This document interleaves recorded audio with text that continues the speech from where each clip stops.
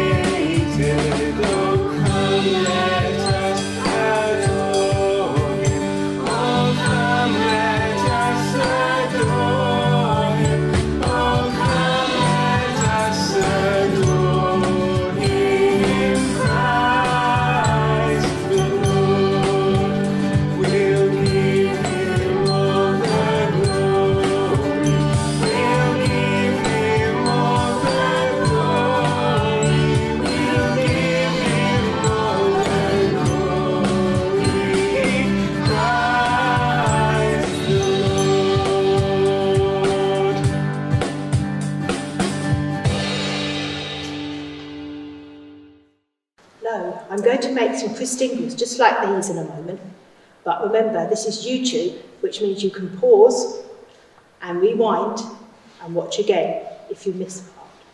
I'm going to help some people now that you might recognise. It'll be interesting to see how this goes.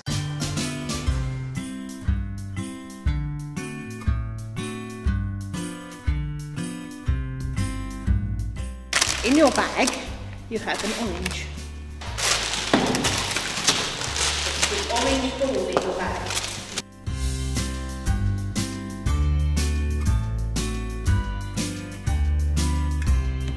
And the next thing you need to do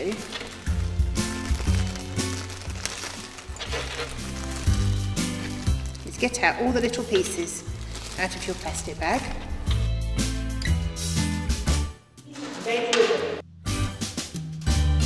In your plastic bag you have a candle and a holder, some red ribbon and 4 little cocktail sticks. You get your piece of ribbon and you take your sticky label, just here you very carefully peel off one side. You can stick that onto your orange. Then you peel off your sticky label on the other side. You stick one side of your ribbon onto one edge, wrap it all the way around your orange and stick it on that side. So once you have your ribbon all the way around your orange, you work out which way round your orange is going to stand up. It looks like this, it's red. What have you done with it? Mark has. I don't know, Somewhere. You decorated something wrong.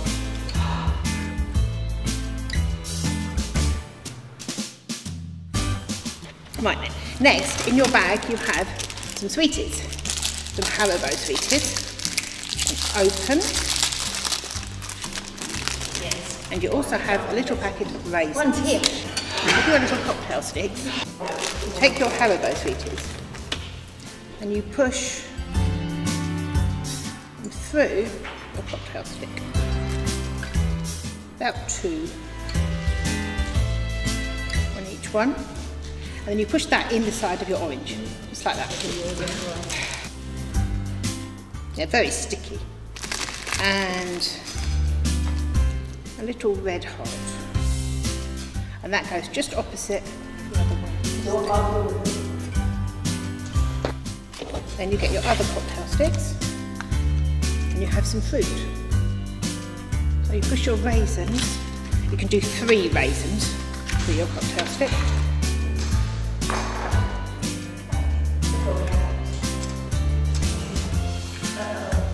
Open up your raisins.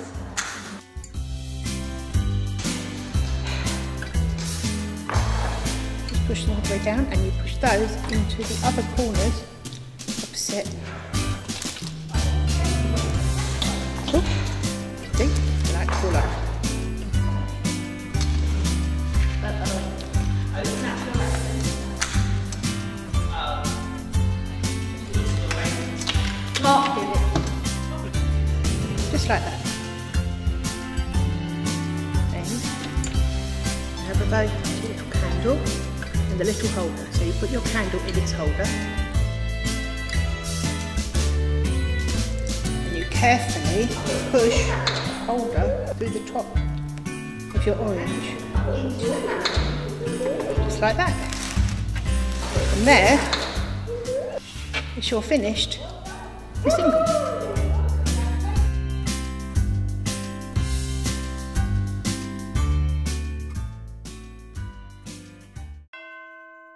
The orange part of your Christingle represents the world. So, the red ribbon that goes around the centre of your orange represents the blood of Jesus, going through what Jesus did for us and how Jesus died for us, and that's what that represents to help us remember that. The fruits and sweets on the 4 skewers represent God's gift to us. So there's the fruits on the earth and the 4 seasons as well. And it also, there's other representations as well, that it is the 4 corners of the earth. And I particularly like the Haribos because actually there's lots of things in there that God has given us. You can see the drinks, you can see eggs, you can also see a heart as well, and the love that not only God has for us, but the love that our families have for us and others have for us. And the Bible says, as long as the earth endures, seed time and harvest, cold and heat, summer and winter, day and night will never ever cease. And I think that's really, particularly at this time of year, I think it's really good to think about. The candle at the top is my favourite bit of this. One, because you can light it. It's brilliant, isn't it? Be careful though. We don't want you setting your house on fire or anything stupid like that. But the candle at the top reminds us about Jesus, the light of the world. That's why he came at Christmas time, to bring his light into our lives, to show up the things that are wrong, but to help us to know his love and his peace.